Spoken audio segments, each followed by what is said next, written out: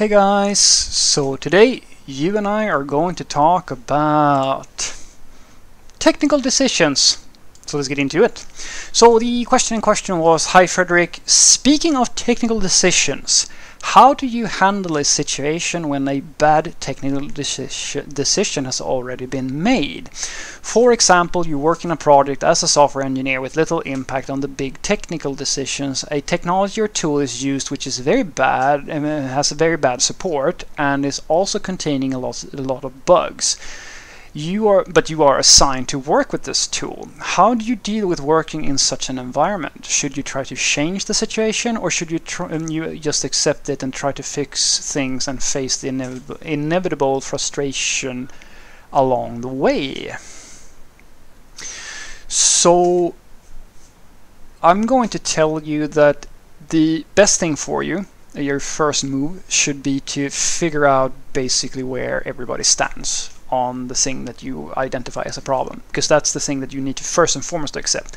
You are identifying this as a problem, and there's a world of a difference between that you think that something is a problem and that everybody thinks that something is a problem. And this is the bitter truth of being a genius or a guru or someone who is a little bit ahead of the curve, if that is the case. I mean, sometimes you're just wrong and you see a problem where there is no problem, or you see a problem that nobody cares about. That's also really bad. But at the end, like, if you're not aligned in terms of values in the group that you find yourself, you are going to find some stuff. And I've been here more than once, and I've seen other people be here more than once. So first things first, figure out the lay of the land. Is there a desire to fix this problem that you have found? Yes or no? If there's no desire and nobody sees it as a problem, then you should shut your mouth and just live with it. People do this literally every single day. Some people, they do care and they see that this is a problem, but they don't care enough about the success of the company or things like that to give a shit or to say anything about it. This is the poison that kills a lot of businesses, where you get into a space where your employees have all these problems and they know of ways of improving, but because of reasons, nobody acts on anything. They just kind of let it go and they continue. Similar to how there's an error on your computer and you just click OK. You don't act on it because the computer is still sort of working, and you just click it away. And before you know it, you have Yahoo Search installed in your browser, along with a million other ads and similar sorts of things that's slowing down your computer to a crawl. It's the same sort of thing. But even if you identify this, you have to understand that just because you think it's a problem, that doesn't mean that everybody else thinks that that's a problem. And if you start making if you start huffing and puffing about this, you are going to be risking something. And the risk that you're going to run is to be labeled a troublemaker. This person who always complains, always upset about how shitty everything is, blah, blah, blah, blah, blah. Even if you're completely right, you might be 100% correct. And if you were to go and tell Google about your gigantic, awesome way of improving your company, they might make you the new CEO.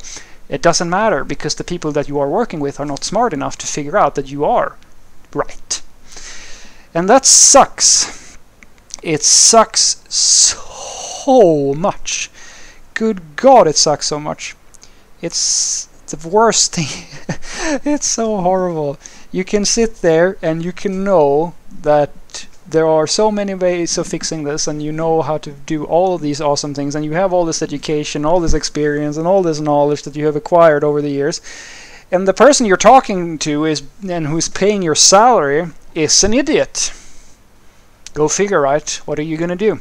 Doesn't matter what you say, doesn't matter how horrible the situation might be, because this idiot, or whatever you want to call them, does not possess the cognitive tools to understand that this is a problem. So they might, and I've seen this happen as well, they will run the company into the ground. I've been part of companies like that, where you literally warn them for years. They don't do a fucking thing about it.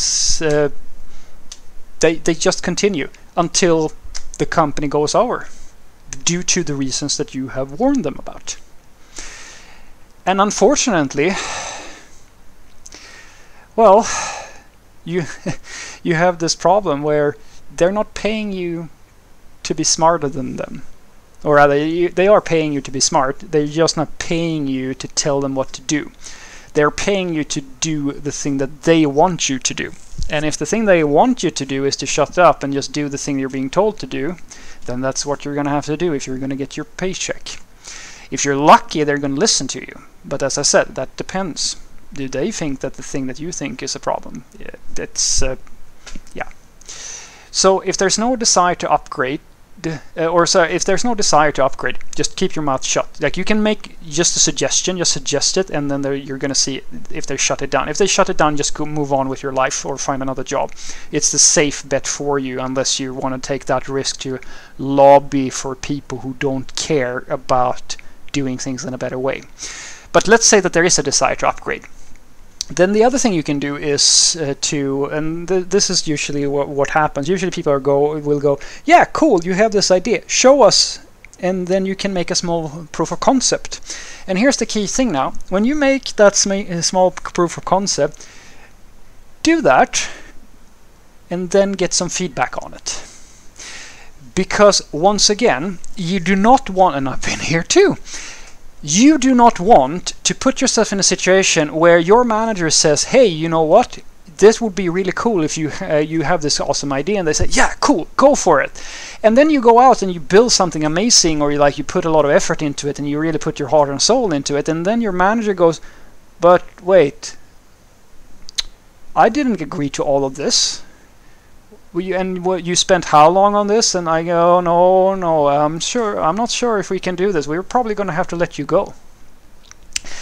Your manager, if you do not create a situation where your manager or your other people or whoever, like if you are perceived as being the person who took this risk, went out on a limb, you are putting yourself in a situation where your manager can stab you in the fucking back and just backtrack on you in front of their manager, because they can say to you, if depending on the structure, they can tell you that, oh yeah, sure, go and build this awesome thing, and then their manager comes and goes, hey, did you tell that guy to build that thing?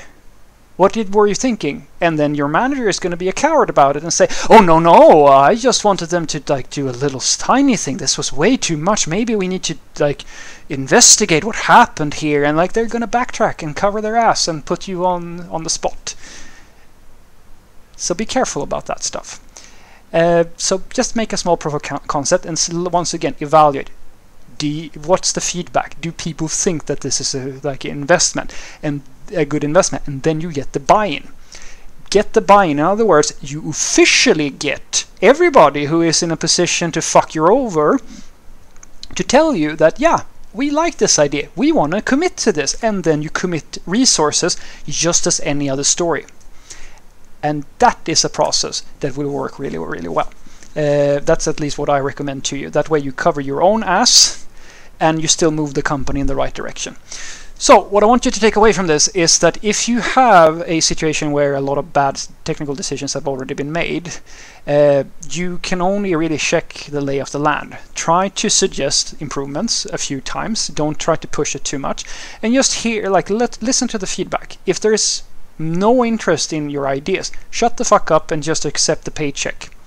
If there is a interest, or you can get some traction, make a small proof of concept and don't commit too much to it. Just build something small that kind of indicates the thing and see if you can get people to buy into that, and then get a buy-in before you make any type of major things if you want to cover your ass. If you trust your boss and you trust all the people around you, yeah, just go for it because they've already given you the green light.